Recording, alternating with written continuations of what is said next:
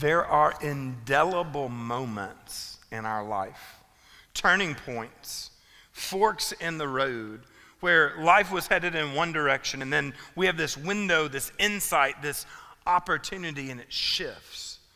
We have these moments, these memories where we experience the richest laughter and joy. We have these moments of deep grief and sadness where life was one way and then it shifts in another direction. The kind of images that are permanently painted in the hallways of our mind that we visit as often as we need to or would like to. These moments that redirect, change trajectory, pivot, and move us in a new direction. Can you see them? I mean, if you and I were to sit across the table from one another, could we walk through these hallways, these memories, and these moments, beginning to know a little bit more about each other's story today in this passage that we're going to consider, this story in Scripture? We see this insight, this window into an indelible moment for Peter and the 12 as they are with Jesus in the closing moments before we enter into the things that we celebrate next weekend. My name is Will Rambo. I'm one of the pastors here at the Orchard in Tupelo. We're delighted that you're joining us, whether you're here in the room with us on Coley Road or if you're joining us online, however and wherever, that you have made time to be with us today is an honor, and we're so thankful to have you. We are continuing in our series called Resilient, where we are looking at the stories as we approach Easter, but we're looking at them through the eyes of the disciple Peter. And so today we are going to be in the fourth gospel, John chapter 13. So if you have a Bible with you or a device that you read from, we'll be in John 13. John's the fourth of the Gospels, about 85% of the way through your Bible. If you didn't bring a Bible with you and you want to read along and you're here with us on Coley Road, then you can raise your hand right where you're seated. You'll see some of our greeters are moving around the room. They'd love to bring you a Bible. Page 647 on the screen would get you to John 13. You can use it during the service. You can leave it in a chair when you're done. But if you don't own a Bible that you can read and understand, we would like to give it to you, our free gift to you. We believe the Bible is the Word of God, that by reading it, we understand more the truth of who God is, and in view of God, we have a better understanding of the truth of who we're called to be. And this Bible would help you on that journey. We want you to take it today. John 13, we're going to read verses 1 through 17. John 13, we're going to read 1 through 17. Before the Passover celebration, Jesus knew that his hour had come to leave this world and return to his Father. He had loved his disciples during his ministry on earth, and now he loved them to the very end. It was time for supper, and the devil had already prompted Judas, son of Simon Iscariot, to betray Jesus. Jesus knew the Father had given him authority over everything, that he had come from God and would return to God. So he got up from the table, took off his robe, wrapped a towel around his waist, and poured water into a basin. Then he began to wash the disciples' feet, drying them with the towel he had around him. When Jesus came to Simon Peter, Peter said, "Lord, are you going to wash my feet?" Jesus replied, "You don't understand now what I'm doing, but someday you will." "No," Peter protested, "you will never ever wash my feet." Jesus replied, "Unless I wash you, you won't belong to me." Simon Peter exclaimed, "Then wash my hands and head as well, Lord, not just my feet." Jesus replied, "A person who is bathed all over does not need to wash except for the feet to be entirely clean. And you disciples are clean, but not all of you." For Jesus knew who would betray him. This is what he meant when he said, "Not all of you are clean." After washing their feet, he put on his robe again and sat down and asked, "Do you understand what I was doing? You call me teacher and Lord, and you are right, because that's what I am. And since I, your Lord and teacher, have washed your feet, you ought to wash each other's feet. I have given you an example to follow. Do as I have done to you. I tell you the truth. Slaves are not greater than their master, nor is the messenger more important than the one who sends the message. Now that you know these things, God will bless you for doing them." So when John opens this passage, he brings our attention to it in a very unique way. He uses a phrase that appears other times in his writings. John says, Jesus knew, and he uses this phrase, the hour had come. The moment had come. The time was here. The indelible moment, the pivot, the new direction, the new phase. John uses this phrase 7 times just in the gospel. And as John uses it every time, it's to more fully reveal Jesus' mission, who he was, and why he came. In every moment, he's trying to draw our attention, the first century readers and 21st century readers, to Jesus' mission and what he came to do. In this instance, when John uses it, John is trying to draw attention to the significance of this meal. They are celebrating what was known as the Passover. And the Passover was a meal each year that Jewish people celebrate to remember the rescue out of Egypt that you can find in Exodus chapter 12. They would gather and have a very particular meal, a way of repeating the rhythms of their history to acknowledge God's provision for them. And John wants us to connect what Jesus is doing with what happened then. The rescue from Egypt, the Passover meal, was a remembrance of God's provision specifically to give them freedom. John is wanting us to know that when they're in this upper room, this borrowed room on the southwestern side of Jerusalem, Jesus has come to bring freedom as well, just like at the first Passover. But the difference is, Jesus comes to bring freedom in a way that was other than what they anticipated. In the world, in church world today, around the globe, we are celebrating, we are gathering on what is known as Palm Sunday. Palm Sunday in each of the Gospels, like in Mark chapter 11, you could go and look at the history that unfolded. A week before Jesus' death, the week of Jesus' death and resurrection, he had entered the city riding on a colt to shouts from the people, Hosanna, which means save us right now. And so those shouts are still ringing in the disciples' ears. Peter and the other 11 that are in this upper room would go, yes, the time is at hand. Jesus is about to fulfill everything we've longed for and waited on. Jesus is about to bring into power everything that we knew he would be. Jesus is about to do what the Messiah came to do. He will obliterate Roman imperialism. He will lead us into a new era of power, of dominion. They imagine Jesus as this conquering military hero riding in on stallion, leading the people against the Romans. But that's not what Jesus had in mind. When Peter hoped for a sword, Jesus had other ideas. Jesus' actions in this meal are very intentional. The hour had come. I love the language that John uses. Look at the end of verse 3. Jesus knew that the Father had given him authority over everything, that he had come from God and would return to God. Jesus knows he has all authority. So, with all authority, Jesus' actions are so intentional. He gets up from the table, and he takes off his robe and puts on the cloak of a servant, wraps a towel around his waist. Jesus is not just a leader who is trying to model servanthood in a moment. He's not just showing up one day going, look, I'm an exec in the office, but I'll also do a few other things. No, Jesus isn't serving in a moment. He is becoming a servant. He is embodying the nature of what it means to be a servant. Jesus is taking on the role. It's not a nice moment. It's not a polite nod. It's the embodiment of what it means to be a servant. This would have messed with the 12 that are gathered there. Rabbis were elevated positions. They were celebrated positions. They were seen with esteem and glory and credit. But Jesus now is taking on this role that is other than that. Jesus is not elevating himself, he is de-elevating himself. But should they have been that surprised? I mean, when we think about the words that Jesus taught, over and over, he teaches things like this.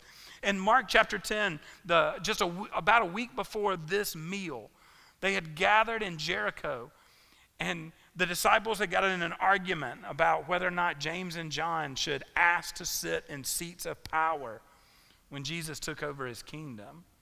And Jesus gathers the 11 together, and this is what he says in Mark 10. He says, Jesus called them together. He says, you know that rulers in this world lord over their authority Officials flaunt their authority over those under them, but among you it will be different. Whoever wants to be a leader among you must be your servant, and whoever wants to be first among you must be the slave of everyone else. For even the Son of Man came not to be served, but to serve, and to offer his life as a ransom for many. Jesus didn't just put some nice words together in phrases. Jesus is now embodying everything that he taught them. Jesus came to serve them. And these boys, these 12 young men gathered in this room, feeling the noise and the pressure and the intrigue around Jerusalem all that week, they feeling the emotions of it. They were not ready for what Jesus did in this moment.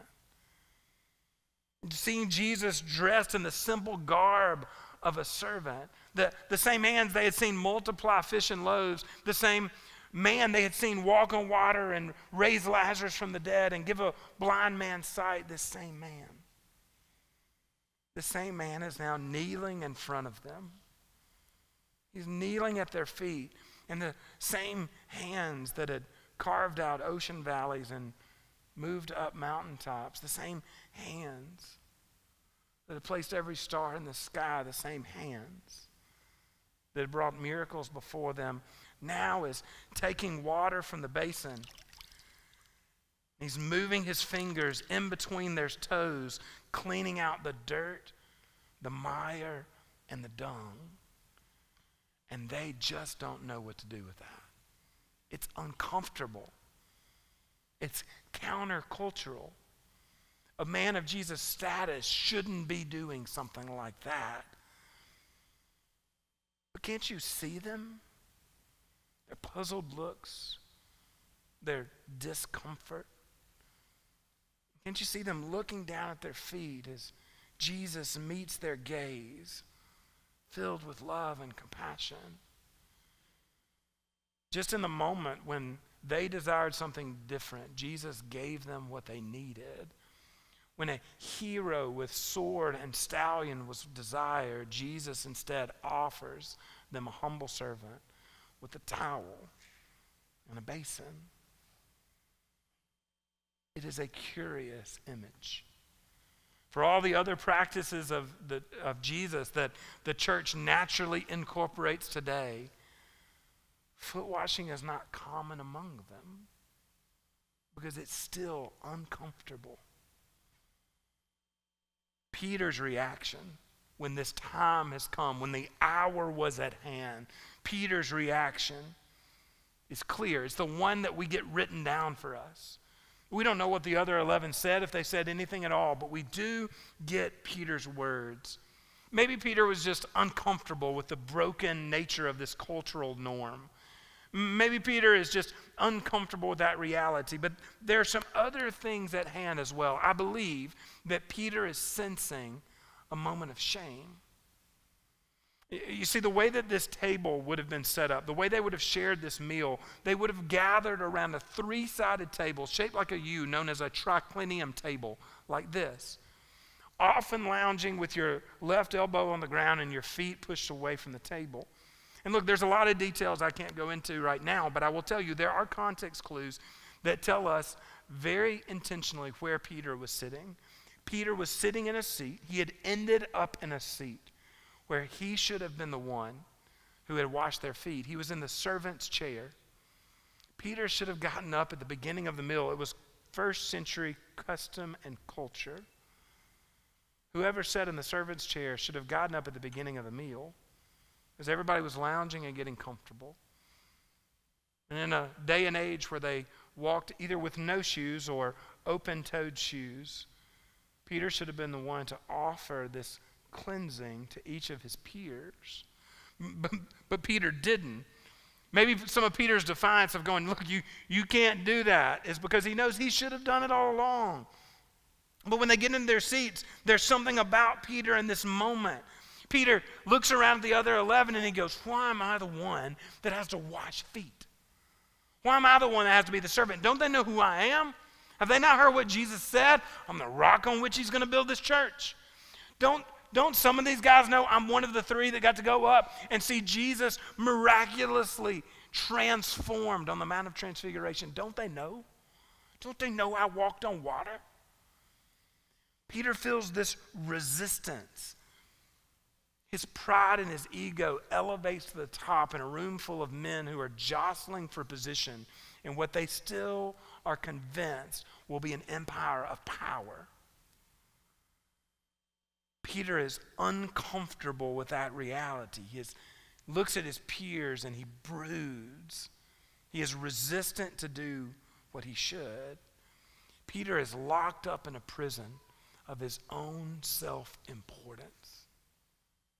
Ever felt that way? Ever felt these twinges of entitlement? Ever felt these moments of going, why does that always work out for them and it never works out for me? Peter feels all of that. Jesus hears Peter's proclamations, his exclamations. No, don't wash my feet. You can't wash my feet. But Jesus didn't come to make Peter feel guilty. Jesus comes to set Peter free. Jesus doesn't come to make Peter feel guilty. Jesus has come that Peter would be free. So Jesus washes his feet. Peter resists at first, feeling his heart filled with shame, but the ferocity of Jesus' love overwhelms him. Friends, when is the last time? When's the last time you were overwhelmed by Jesus' love? Have you ever been overwhelmed by the reality of Jesus' love? The ferocity of it. And Peter comes to this moment resistant, but Jesus always confronts us. He confronts our pride. He confronts our ego, never with violence, but with the sheer force of his love for us. Jesus meets them in this moment. And the walls of Peter's self-reliance begin to crumble. Friends, are there some of us who this day need the walls of our self-reliance to fall down?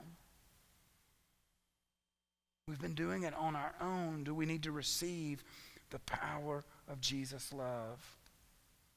Maybe for some of us the time has come, and that time is for us to allow Jesus to love us, to receive the love that he makes available, to make clean the unclean we've been hanging on to, the pattern, the rhythm, the habit that we keep clenching our fist around. Maybe it's time to let go of that.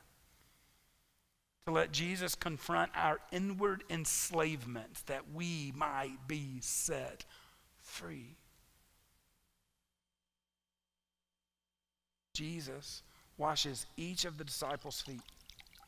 And then he goes and he puts the basin back on the shelf, wipes his hands with a towel, and then he sits down with the 12 and he goes, Do you understand what I just did? We get no response because we know the answer every time Jesus asked that to the disciples. The answer is no. I always imagine that in those moments, there's 11 that shake their head and there's one disciple who's brave enough to go, oh yeah, I get it. Oh yeah, I get it. They clearly don't. Jesus says, do you understand what I'm doing? He says, look, if I'm your teacher and I'll move from a position of elevation and I'll wash your feet, I need you to wash one another's feet. I need you to take what I've done. I've given you an example. I've given you a model. Imitate what you saw me doing. Jesus is trying to establish the ethic, the character, the fabric of what this community of faith, these followers of Jesus would look like. Not in pristine facilities, distant and disengaged from their cities and communities, but serving, de-elevating this new community of faith that was being formed. That's what Jesus wanted for first century disciples and 21st century disciples. He says, I've given you an example. Which makes complete sense. Because the primary way that you and I learn anything is through imitation.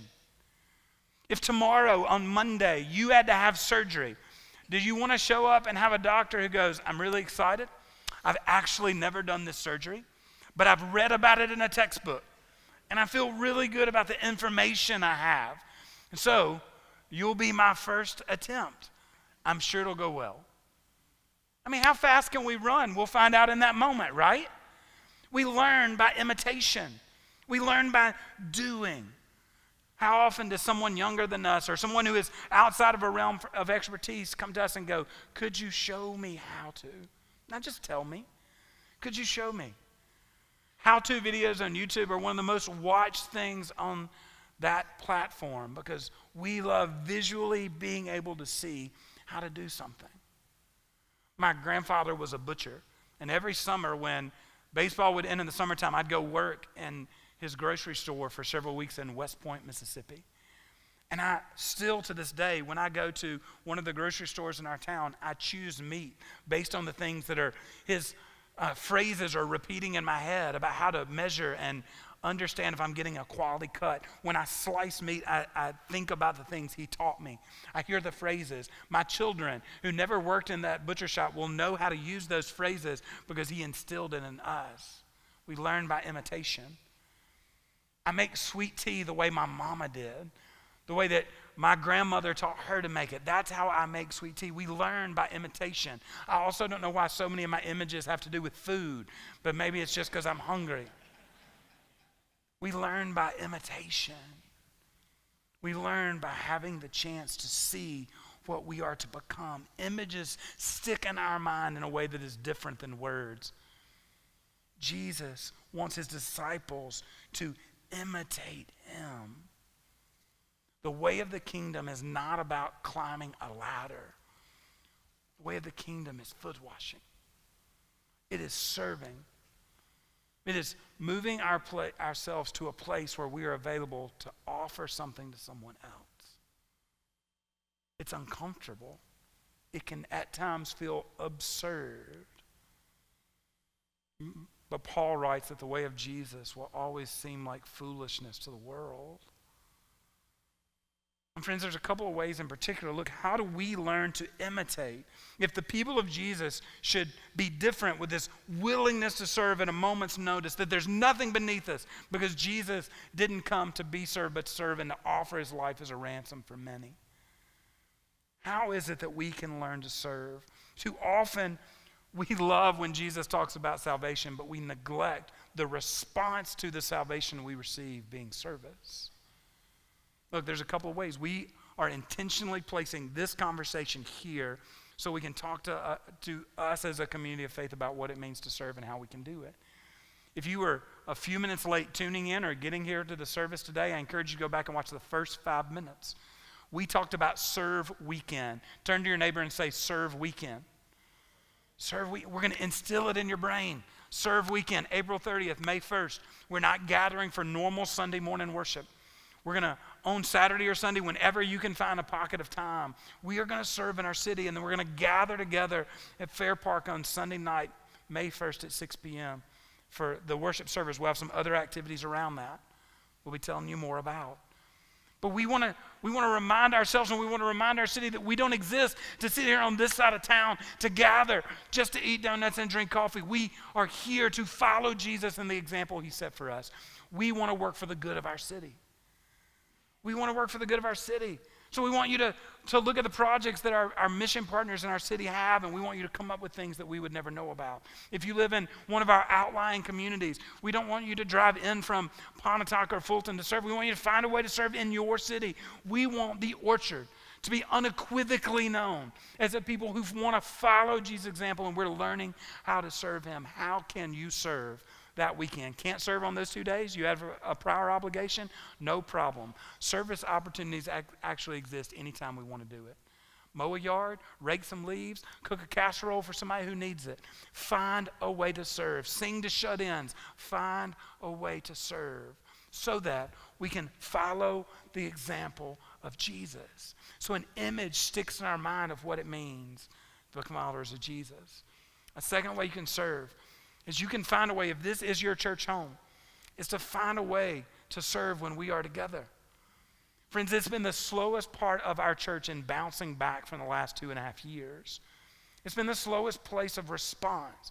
It got very easy for us to be disengaged. We enjoyed having extra time. I totally understand. And yet, to be a part of a community of faith, what we like to say about our church family is that we are a family. And to be a part of a family means that if we are a part of it, we take some responsibility. We'd love to help you find a place to serve. If you've never served, if it's been too long, if you want to start from scratch, you can email us, info@theorchard.net. We would love to help you find a place to serve, to give our lives away, to remember what it is like to follow Jesus' example. There's nothing beneath us. We're willing to do whatever it takes. That's what it means to be the people of Jesus.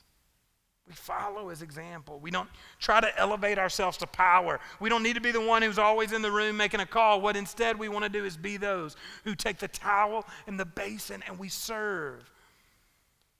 We find someone else that we can lavish the love that we've received from Jesus. I had a friend who texted me Thursday morning, a good friend that regularly texts when he comes across something that strikes him and he knows it would be an encouragement to me. He sent me this phrase: convenience is virtually sacred in America, and it's taking the place of true involvement and heartfelt commitment to do what Jesus has called us to do. Will we be those who seek convenience, or those who seek commitments that shape us and form us more into the image of Jesus? This carving that you see on the table that we set up is a piece that's made out of one solid piece of wood, olive wood tree, made from an olive wood tree that was in Bethlehem. And I bought it on one of my trips over. And I keep it in my office in view because it reminds me that my role as a part of this community of faith is simply to become more like this, slowly but surely, that each of us would find the ways that we join Jesus in the activity. I am so prone, I am so tempted to want to pursue elevation and power, but the way of Jesus is de-elevation and humility. I keep it there because I need a visual reminder of what it means to shepherd well, to follow Jesus even in the places I don't really want to go.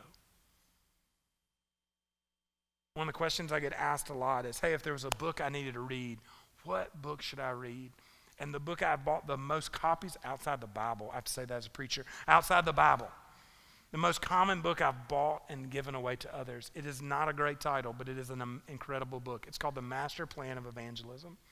It's written by a man named Robert Coleman, who takes the way of Jesus and shows how to multiply it into our lives. And this is one of the things that Coleman writes. He says, yes, we know mere knowledge is not enough. There comes a time for action. To disregard this privilege can nullify all that has been acquired in the process of learning. Indeed, knowledge applied to living can become a stumbling stone to further truth. There comes a time for action. Friends, the hour is upon us.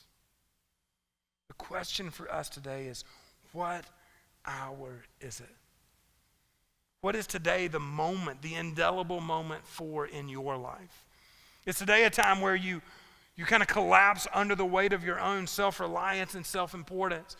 Is the weight of what you're wrestling with more than you can bear? And so do you just fall on your face and allow Jesus to remind you how loved you are? That what we will walk through and celebrate in the next week are the single most important historical events, if they be true.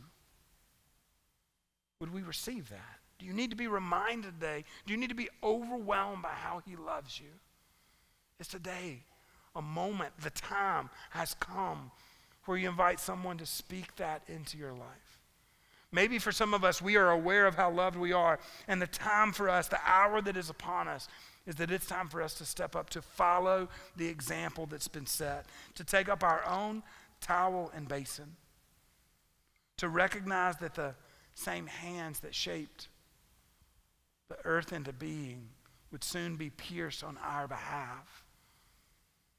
That he comes to cleanse us and to set us free. And we want to follow his example. Maybe now is the time for action. There's one who comes to set you and I free, to rescue us from the enslavements of our own heart. Jesus has modeled a way for us. May, for those of us gathered and those of us tuning in today, may this day be an indelible moment, a fork in the road, a shift in phases, where you and I, where we together follow the way of Jesus and become a little bit more the people he's called, crafted, and created us to be. Let's pray together.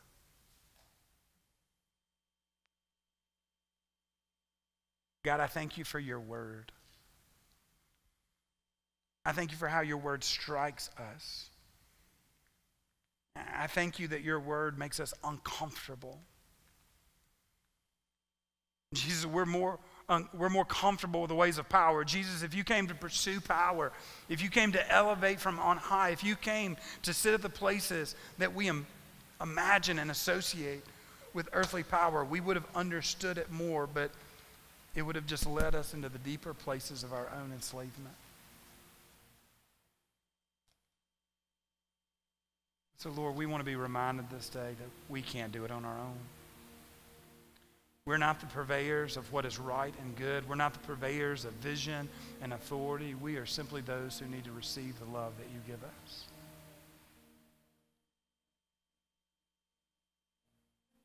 Jesus, having been loved well by you, may we be those who look at those around us and think there's just nothing beneath us. Maybe we be willing to pick up a towel and a basin. May we find the places you're inviting us to serve, to give our lives away, that in it we would find that we are not losing, we are actually gaining, becoming more the very people that you want us to be. There's a reason, Lord, when we find perfect rhythm with our gifts and passions and the world's great need, that we feel most alive. May you make that moment the intersection between who you've called us to be and what the world needs us to become. May you make that moment so intoxicating that we can't avoid it, that we long for more of you to fill up the likes of us. That's our prayer this morning, together. To you, our Father, in the name of Jesus, and by the power of your Holy Spirit, we pray. Amen.